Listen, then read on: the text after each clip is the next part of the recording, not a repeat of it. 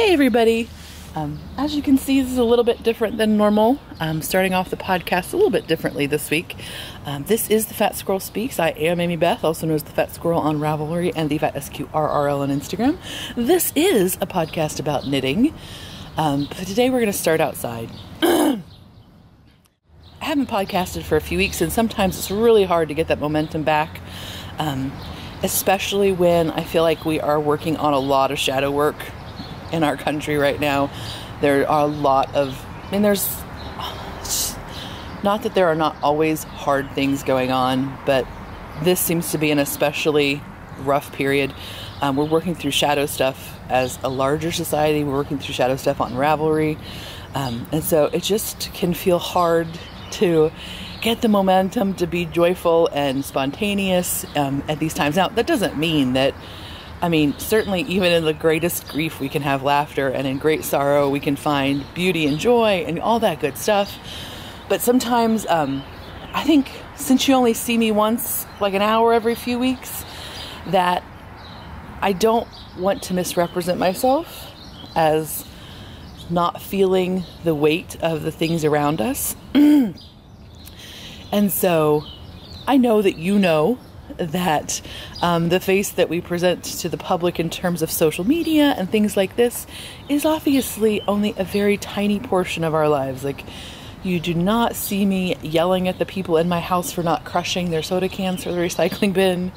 You don't see me struggling with Gus lunging at the door when the mailman comes. Like, you don't see all that stuff, and that's really okay. I'm completely okay with that. Like, I don't feel like it's disingenuous to not present that to you.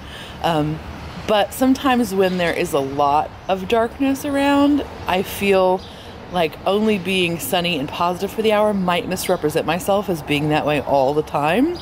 And so I just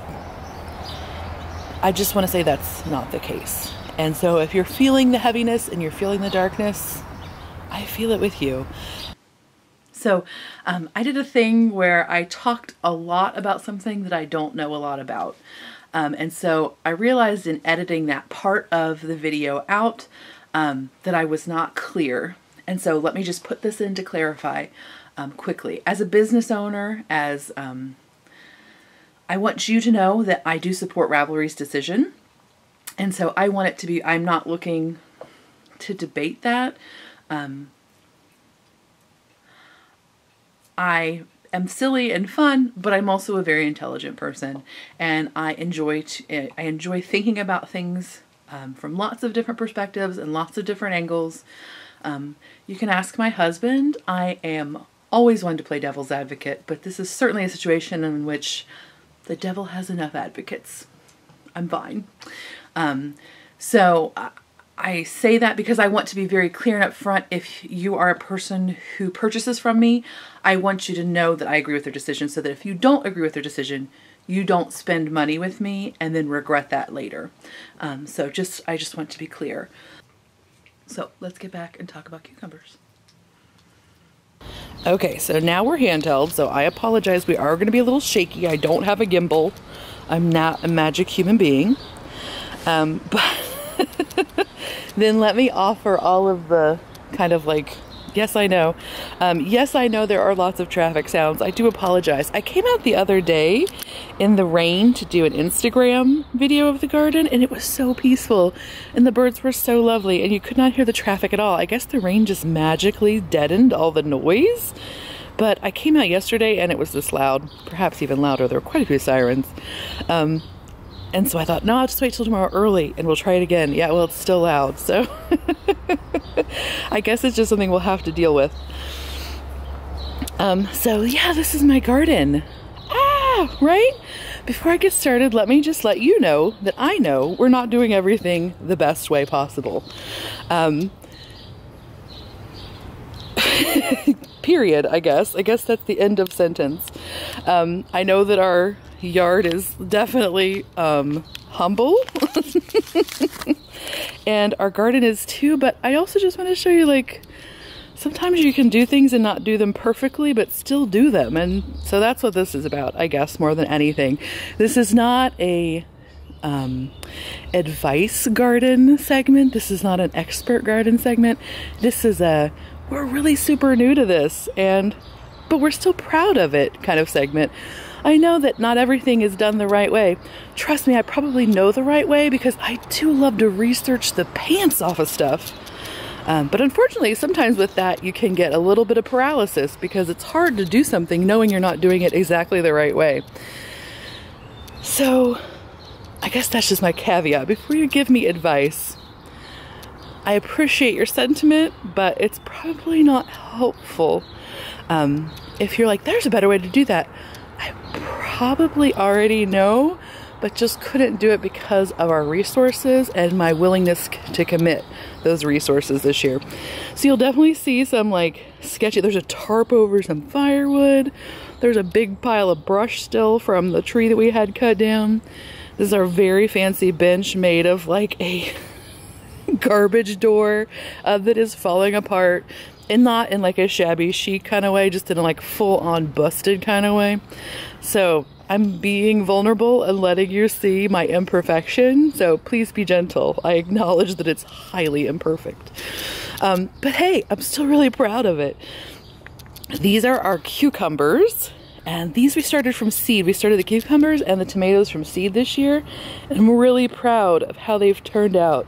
I tried starting plants from seeds a few years ago and they were a total failure. So the fact that we got good seedlings to put out is really exciting to me. We didn't do it perfectly. We did it in some peat pots, which lots of folks do not recommend because peat is inherently environmentally not sustainable. And lots of folks don't think that those little tiny peat pellets let your plants get enough root structure before you put them out.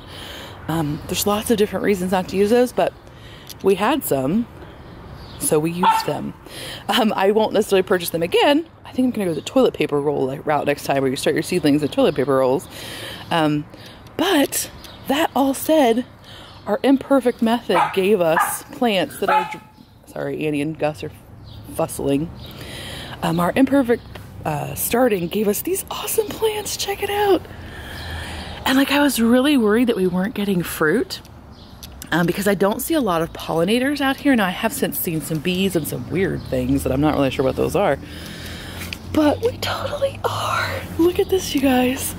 So here's all of the cucumbers are in. Oh, I didn't say this too. We've had 4 of these kind of like plastic resin raised beds for like 7 years, 8 years, maybe 7 years. So this year we got 4 more. So we basically doubled our garden space. Originally we had them right here in this like nice new weed patch we've got going. It's not always a weed patch, but we haven't mowed it at least recently. My husband only mows it like every 3rd time or something. I'm not sure what schedule he's working on, but whatever. So they used to be up against this fence, but it would be really hard to weed the back of the beds.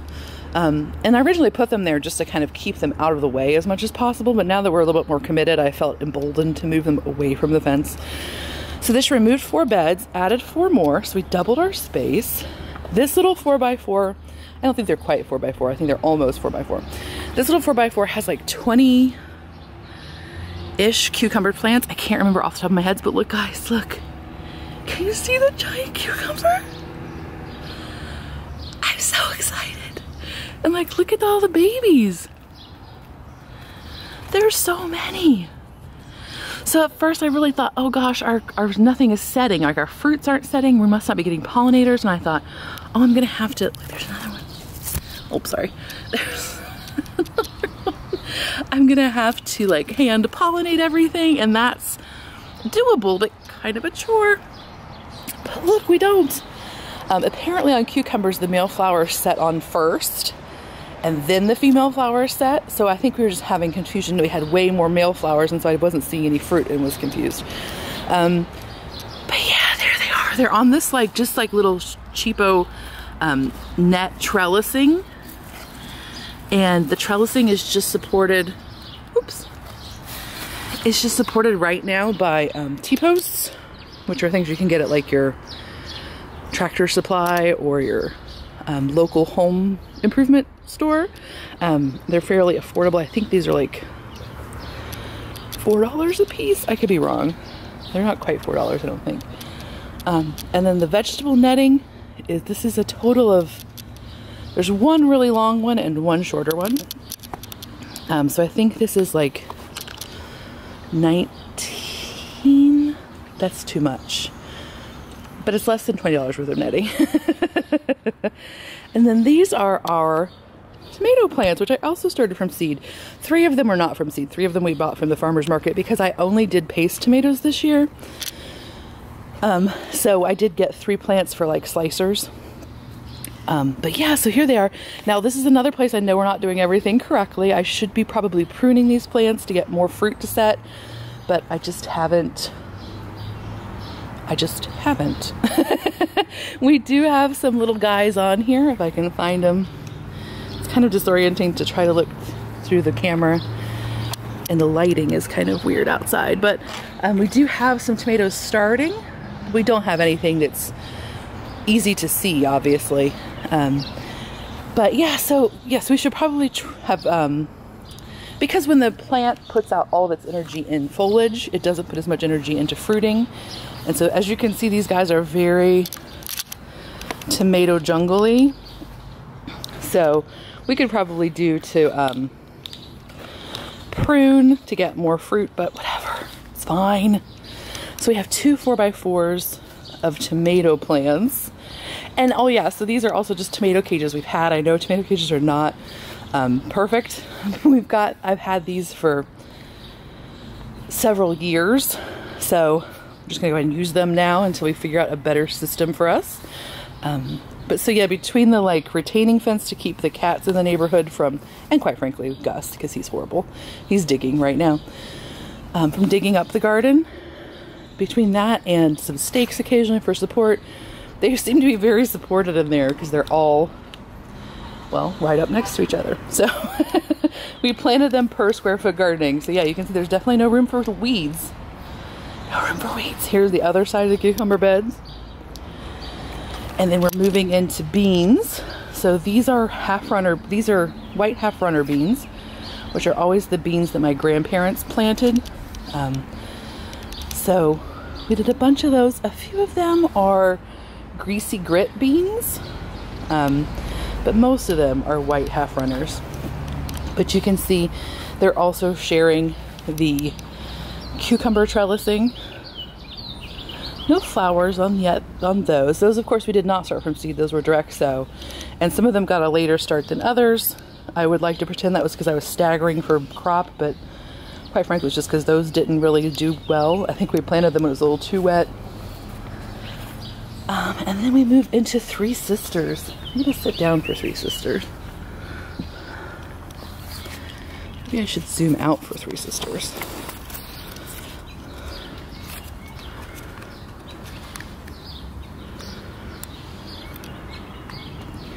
So here's our Three Sisters. You can see, of course, there's corn. And we just did sweet corn this year.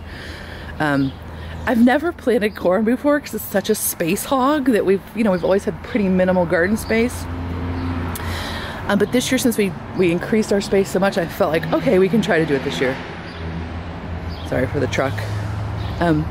So you can see we have sweet corn, and we did stagger these. So the center 4 plants got planted earlier than the outside plants. You can see they're smaller.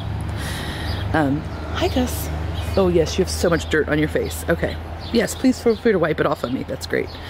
But you can probably see in there that there are more runner beans, and you plant those. You let the corn come up about, at least it's about 6 inches is usually what I see, and then you plant a runner bean around it. So again, some of these are greasy grits and some of them are white half runners. We'll be able to tell when they harvest because they have a different pod, like a different bean inside the pod, so it'll be very easy to tell which one is which. So you then plant those around the corn, and then after those are established, you plant some winter squash. And so the theory is that the beans fix nitrogen into the soil, so they're good for the other plants, and they also help to support the corn, which is surprisingly like wobbly for quite some time. Now that these ears are getting more established, they seem to be doing better, but you'll see that like I have some random branches in here, which I had just put in to just give a little bit more support for their leans. So the corn was just kind of leaning. And so the beans then not only fix that nitrogen, but they also add stability to the corn because they use the corn as a place to run, to vine around. So it gives the corn a little bit more stability. And then after you get those established, then you come in and plant your winter squash. So in this bed, there are 6 corn plants, 12 runner beans, and 4 winter squash. And that is pretty accurate. I may have gone, I think I was really only supposed to put 4 corn plants in, but I just couldn't do it. It looks so naked. Now it looks very lush, but I may have pushed it a little bit. But so our squash that we have in these are Baby Blue Hubbard, North Georgia Candy Roasters, Hopi Pale Grays, and I don't know how to say it, but I think it's kaboka, which is a Japanese butternut squash, which is really yummy. So yeah, there is our garden. So we did 3 of the 3 sisters, so 3 of our 4x4s are in 3 sisters. And there is Gus. He just got a haircut, so he's super naked. But it's summer and it's hot, and he seems pretty okay with it. And he likes to survey to make sure there aren't any squirrels or birds that will potentially murder us. So yeah, there it is. All right, let's go talk about some knitting. So I'll put myself at a wider angle so that you know I am not talking to you naked. Not that I couldn't. And I am feeling a little bit vulnerable and a little bit exposed.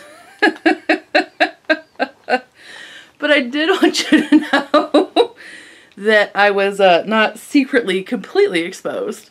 So I'm going to zoom back in just so we have like better proportions and whatnot, but I'm not naked. Or maybe I am. Hey, I just want to put this in here. I know that I just said that I was wearing clothes in this podcast. But in editing it, I had no idea how it really did seem like I was completely naked the whole time. So I'm just going to put this in here and acknowledge that normally I would go ahead and re-record this podcast, but I literally don't have time at this moment. So I'm sorry-ish a little bit. It is kind of weird, and I acknowledge that. So let's talk about knitting. Actually, I lied. Let's talk about some other stuff. I have my coffee. I will be attending the Super Summer Knit Together, which is in Nashville, Tennessee. It's hosted by the Knit Girls. So I will be there. And I'm very much looking forward to it later here in July. And I will be vending at that market, so I'll have lots of bags there. If you are, if you've gone to SSK in the past, you know that I usually do a tagged bag. And I will do one this year, but I am surprisingly quite behind. We've had some, well, it's been a hard summer so far. We've had some, my grandmother passed away at the end of May, and my grandfather has been experiencing increased dementia. And if you've watched the show for a while, you know that they're really important people in my life.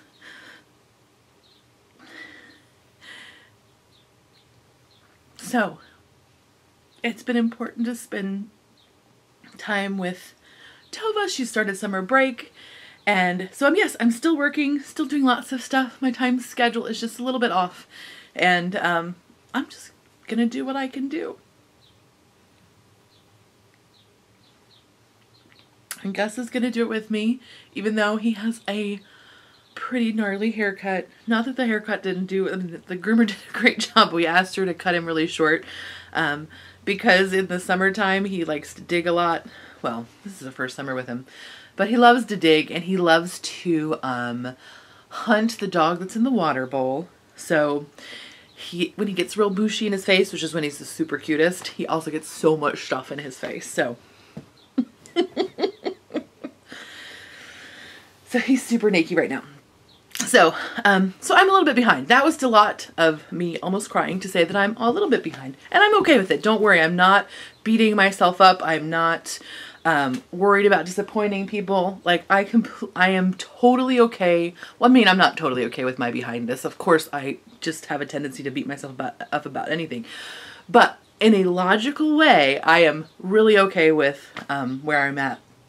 So, but, oh, okay, so that was all to say that usually I do pre-orders for that tag bag a bit earlier, but this year it'll be later.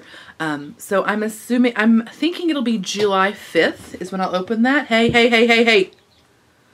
Dogs are driving me crazy. Give it. We're fighting over things. Their favorite thing is to fight over something that nobody actually wants. Do your dogs do that? Like, it's a thing that neither of them actually want. But Gus needs to hide it from Annie because it's his. But then Annie finds it, and then she needs, and there's just like a whole hullabaloo, and neither one of them even want it. Get that? No, let's not get into it.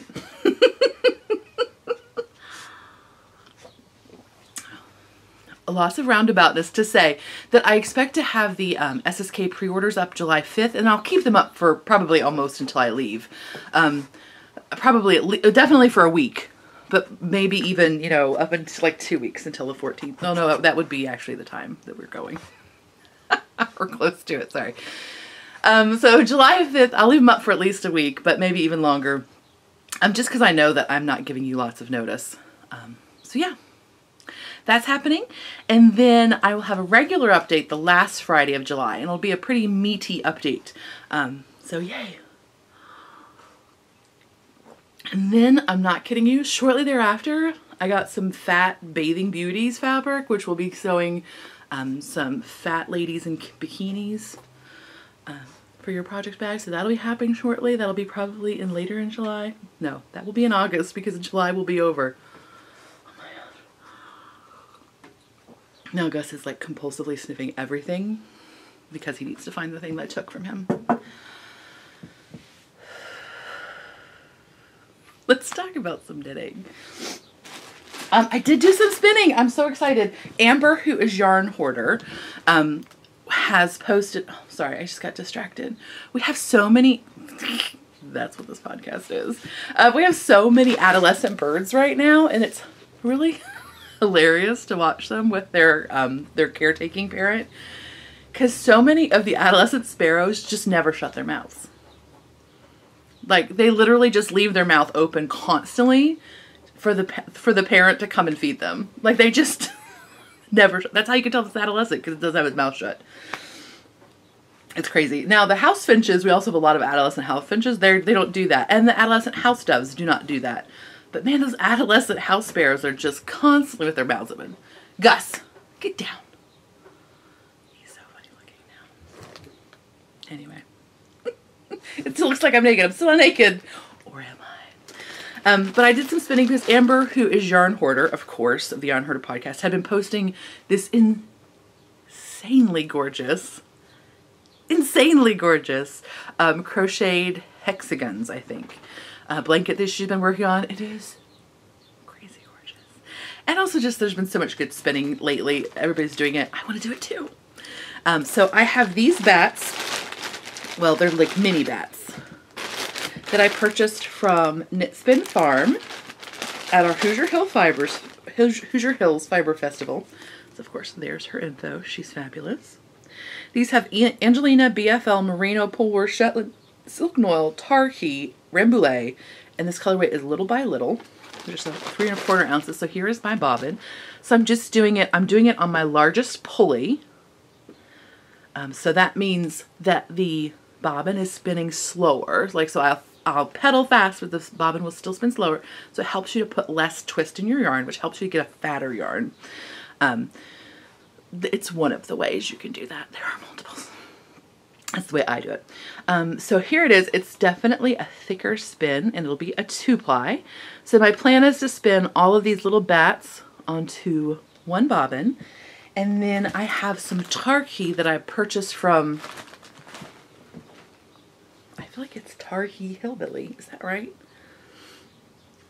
Now I'm not sure. I'm doubting myself. Sorry, my nose is so itchy. I feel like it's Tar Heel Billy Farm. But am I? Tar Heel Billy Farmer? I was totally right. They have an Instagram account. Again, it's like this.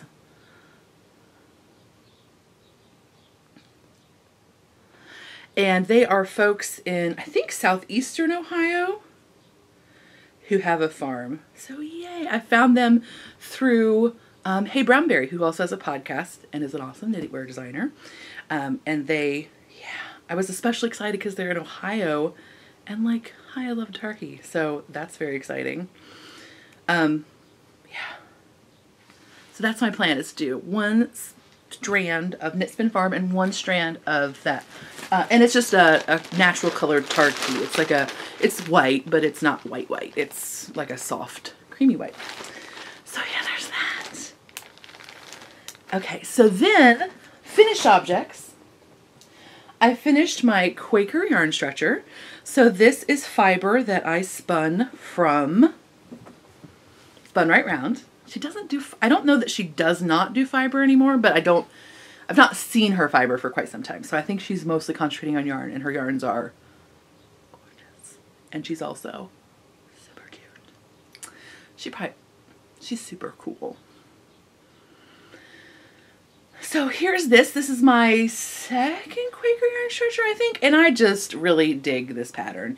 It is, I believe that she actually may have reformatted the way she wrote the main body of the yarn, because I really remember, for some reason, on the first one I did, struggling to remember like which rows I put the increases on, and I don't know, I just remember like struggling with that for some reason. But for this time when I looked at the pattern, it made perfect sense, and I knew exactly which rows I was increasing on and not increasing on, and only increasing on one side versus increasing on both sides. It made complete sense this time, so I don't know. That is all to say is, the first time I knit it, it was harder for me to knit as like not as a TV, that was totally fine as a TV project, but like as a social project. And this time it would be fine for a social project. So I would even recommend it as, if you're not a sock knitter, as a talky talk knitting pattern. So the pattern is actually written for Handspun, and it's written so that you can use up all of your Handspun. And it's written for a 4-ounce DK skein. But I did a double because I'm a big person, and a tiny 1-skein shawl, this end is woven in, it's just not trimmed. And a tiny 1-skein shawl often makes me feel like a giantess sitting on a child's potty chair. No, it just looks like I'm wearing wool and nothing else. Like that. So anyway, I like that I can wear it like a scarf, essentially. Like, that is how I tend to wear this really like long and narrowish, it's a boomerang. I think it's boomerang, style shawl. And I like it because I don't like to knit scarves. I don't like to knit this many stitches on a row. And this is, since it's knit more of like an abaya style, you have pretty healthy rows. Like, you can see that orange color, that's a row. So you don't have little tiny flip-flap, flip-flap, flip-flap rows. So that's why I like this rather than, even though I wear it like a regular scarf, I prefer it. Also, it's a little bit zazooey, I think. So then I've also been knitting. Speaking of knit spin, oh no, I need to bring that over too. Okay, one second, I'll be right back with you. Okay, I did bring it, was just under my butt. Not really, but kind of. So the next thing I want to show you is I was sent this yarn from Mad Fuzzy, raised, milled, and hand dyed in Maine. And this is a local base. It is 100% East Frisian wool. and this is the Countryside colorway. So it's a sock yarn, it's a 2-ply, and it does not have nylon, and it is not superwash. I mean, you can use it for whatever. But isn't it pretty? Ooh, look at that. Look at that. Oh my gosh, the lichen, the moss, the silvery maple trees. Right there. So here is my sock so far. I know it doesn't look like much, but I'm a really slow sock knitter, y'all. I don't know why I'm saying it doesn't look like much. Look at that, it's gorgeous. I could be on the moors in these socks, y'all. The moors. So I did, this is a finer, well, it's not really fine. It's like I would say it's a light fingering. And it does have more inconsistencies in its, yarn circumference. The thickness of the yarn. Which I would expect, from a locally sourced yarn. So one of the reasons I went down a needle size is not just that, but because also it's not superwash. I wanted my knitting to be firm enough that I felt like it would increase its durability. So I went down a needle size. So these are 000 double points. These are carbons. I do like their sock needles the best of all the needles I've used. And I went up 8 stitches. So normally I do a 72 stitch sock, but because I was going down a needle size, I went up an 8 stitch in circumference. That's usually what I do. For a sport weight yarn, I usually go up a needle size. I'm sorry if I said that the other way, but I go up a needle size for sport weight and down a circumference size. So if I normally knit a 72 stitch fingering weight sock on zeros, I will knit a 64 stitch sport weight sock on size 1s. And then, ooh, something is itching me. That's the worst. That's the only bad thing about dresses like this. Well, for me, it's the other thing bad.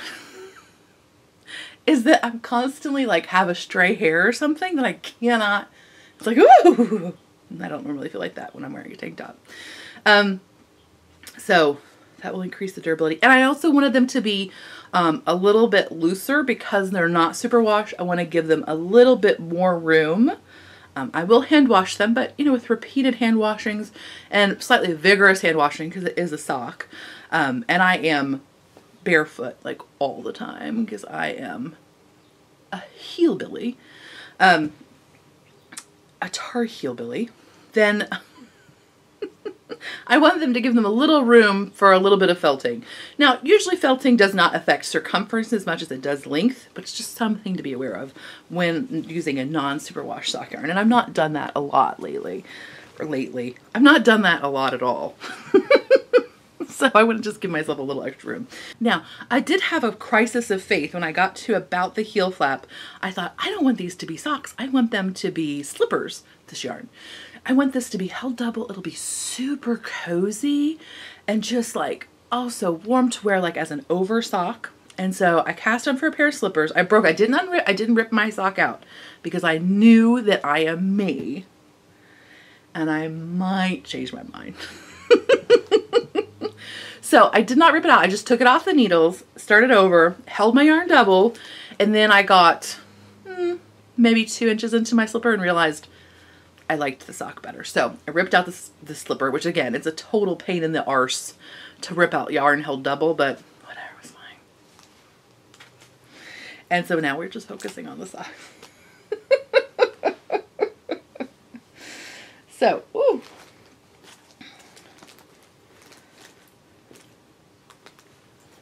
So then I have another sock that I've also been working on.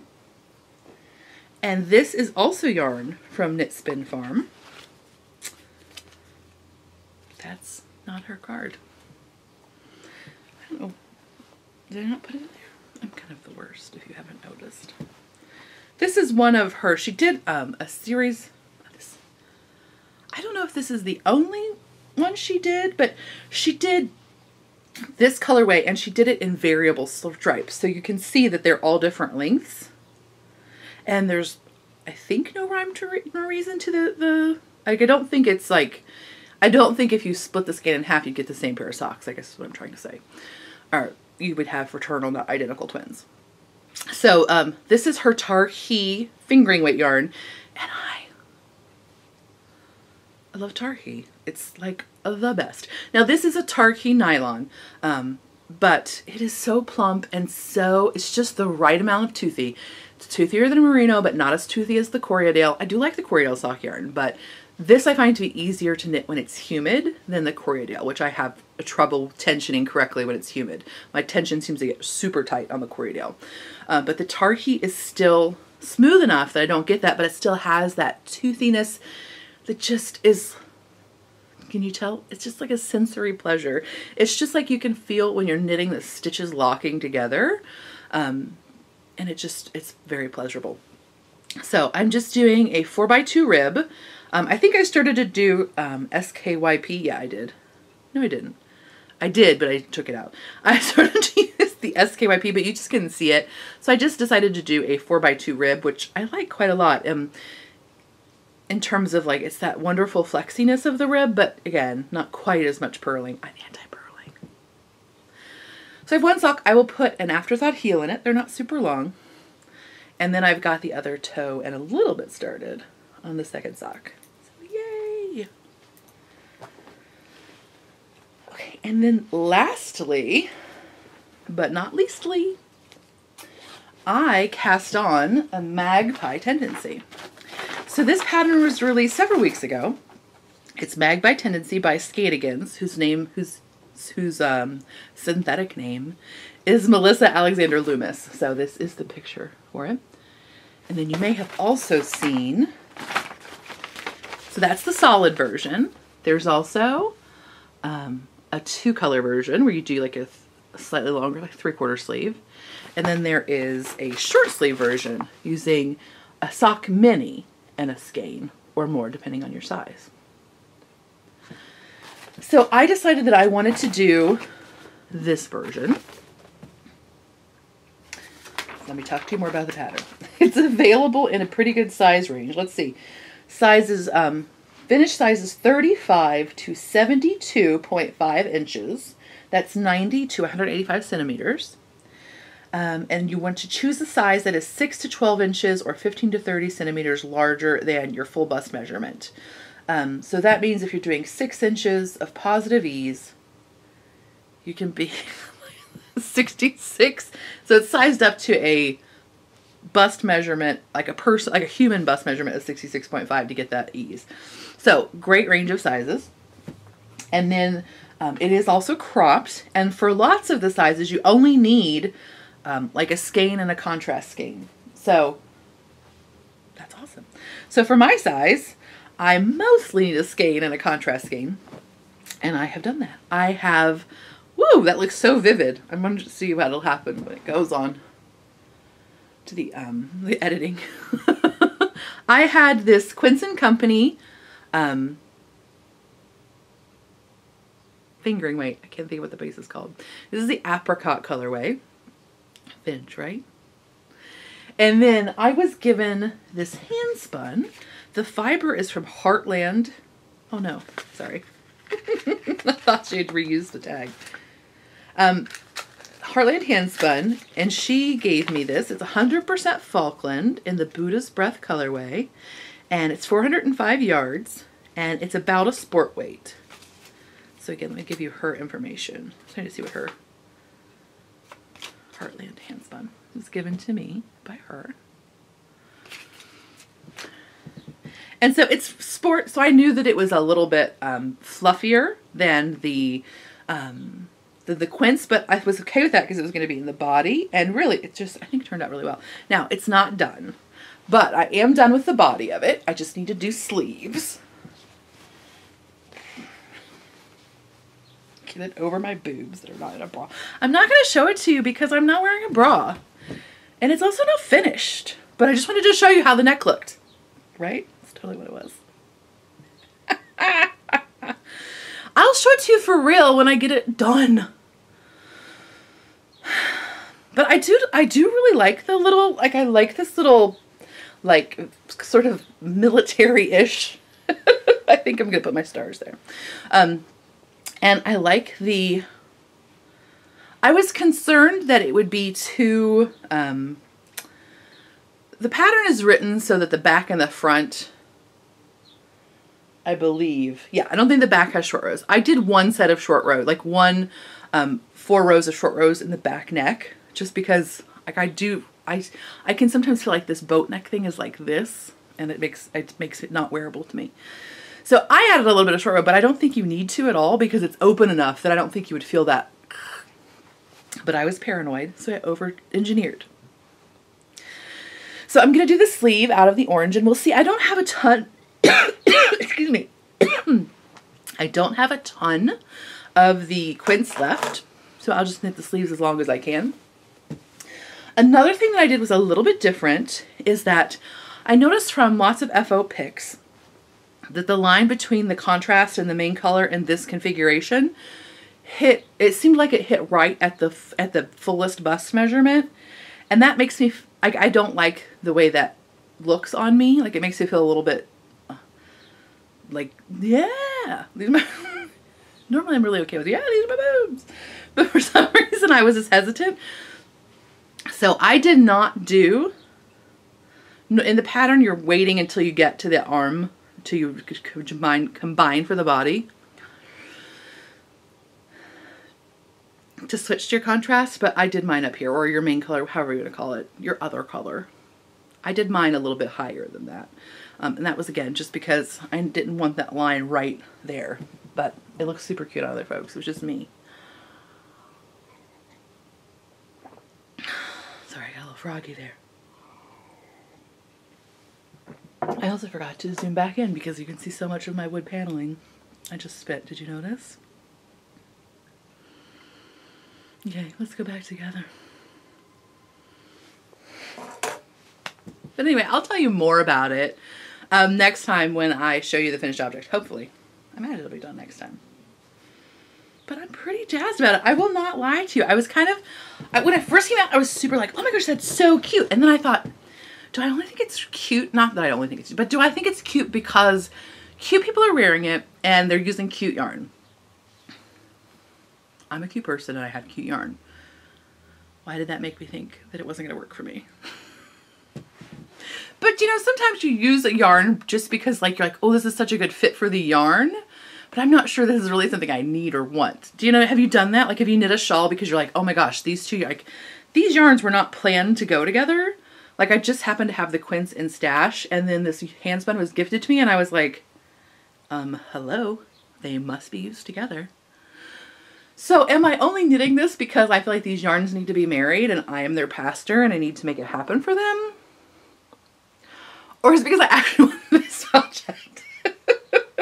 But I think I'm now on the side of like, oh no, I think I actually do want this project too. I'm not just a matchmaker. I'm going to be friends with them when they're a married couple. Oh, and I forgot to mention this dress that I'm wearing but not wearing. Remember? I am wearing a dress. I totally made this dress this last time, or since I talked to you last. So I'll put a finished object here.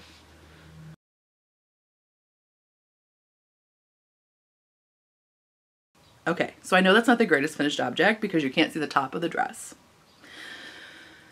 And that's because it is a sleeveless dress and I have to wear a bra with it if I'm wearing it in the actual world. But I didn't actually make it to wear in the actual world. I have an Old Navy dress that is 1,000,000 years old. Okay, it's 8 years old. And it's like this. It's this elasticy, like faux smocking. You do smocking, but just with elastic thread. Guess what? Now I actually am naked. But I needed to show you, and it was too hard to show you like while it was on my body. Bonus. So it's this like faux smocking, and then you use an elastic bobbin. Do you see me? I'm like so like, oh my gosh, I am naked. You use an elastic bobbin thread, which you have to hand wind. It's actually not that bad. And then just a regular top stitch thread.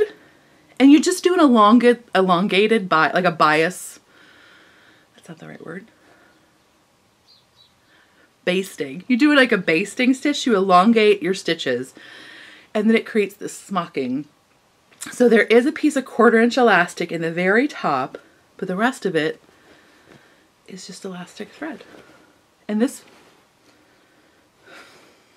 remember when I was in the garden, I was like, thanks Gus for wiping your face on me. So this fabric was really great to do it on because these dots are spaced just a little bit, they're like 3/8 of an inch apart.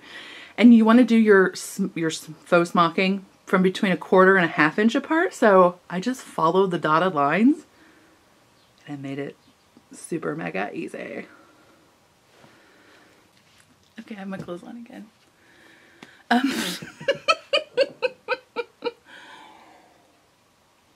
So anyway, I had this dress from Old Navy from a long time ago, and it had this smocking stitch in it.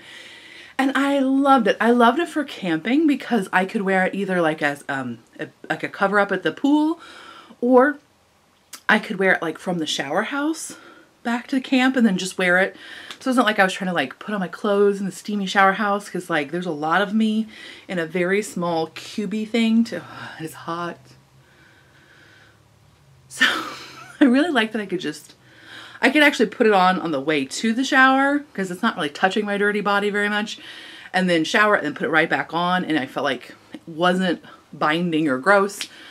I don't wear a bra with it, even at the campground, because you're camping, y'all. All bets are off. All bets are off.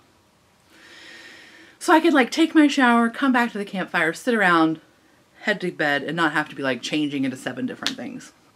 So I really loved it for that. And I also just really like it for wearing around the house, like on the weekend. I did mean to put a pocket in this one and I totally forgot. So I'm hoping that I will go back and maybe either put an actual like inseam pocket in it, or just put a patch pocket on it. I don't even care. Just so I have a place to put my phone, like so I don't leave my phone, because I do have a tendency to do that when I'm around the house and I can't find it and I have to ask Alexa to find my phone for me. It's a pain. But anyway, so this is like a super simple product or pattern sewing project. And I never did this before because that elastic thread is super expensive. Like if you buy a spool of it, like it's Gutermann, I think, it's like 10 yards, it's like $4. Who can do that? I'm huge. I think there's like 18 rows of smocking on here, and I am 56 inches around with the fullest part of my bust. So like that's a lot of yardage of elastic thread. Don't make me do the math right now. That's not cool.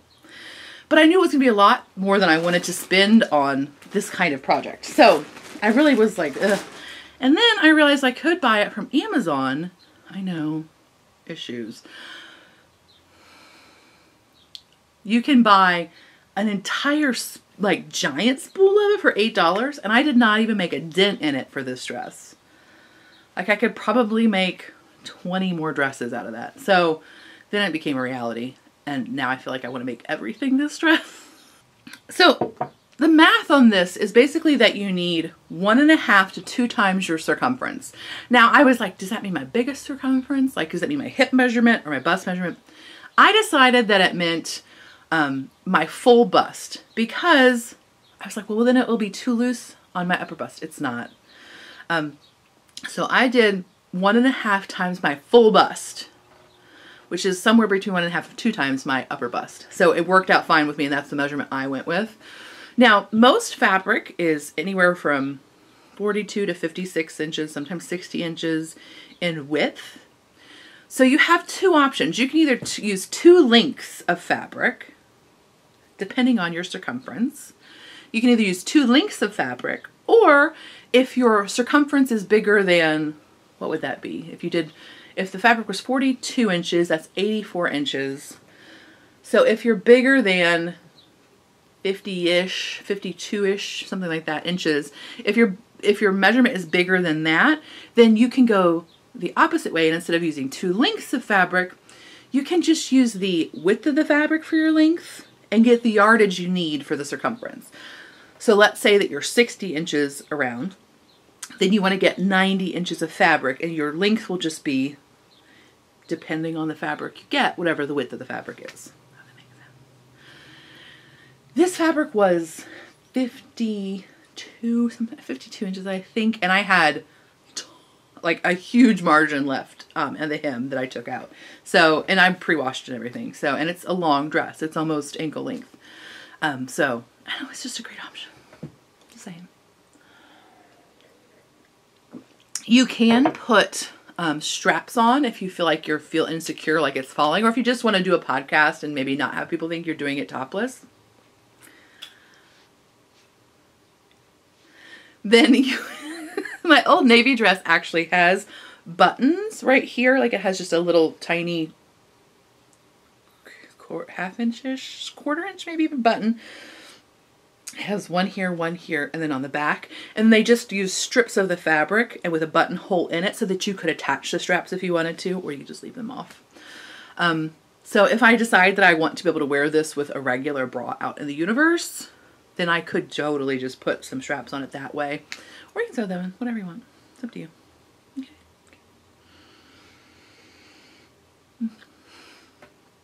So I think that's all now. And I'll talk to you next time. Bye.